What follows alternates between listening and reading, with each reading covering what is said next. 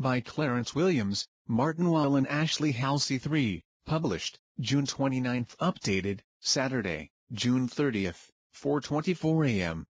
More than 1.5 million homes and businesses across Maryland and Virginia lost power Friday night as one of the most powerful and punishing storms in months swept across the Washington region. 2 fatalities were reported in the Springfield area of Fairfax County. A falling tree struck a car at Old Keene Mill Road and Bauer Drive, killing the male driver, said Officer Don Gotthardt, a Fairfax County police spokesman.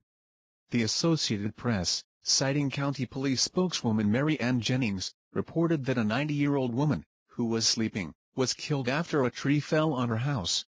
In addition, a Park police officer was injured by a falling tree and an 18-year-old man was struck by a power line, according to the AP. The man was in stable condition after receiving CPR. The ferocity of the storm appeared to reflect the intensity of the daytime heat that set records ACR.